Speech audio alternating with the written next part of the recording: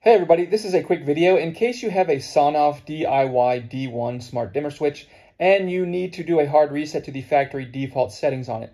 Now there are really two reasons you would want to do this. The first one is troubleshooting.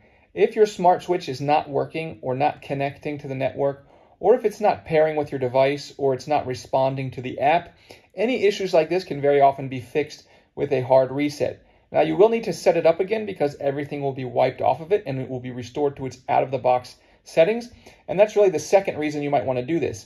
If you just are setting this dimmer switch up in a new home or just on a new network or any kind of situation where you just want to get it back to the way it was when it was brand new, we can go ahead and do that. It's quite easy. There's kind of two ways to do it. First of all, if you have the eWeLink app and it's already paired to it and you delete it off the eWeLink app, that will automatically initiate it to do a hard reset.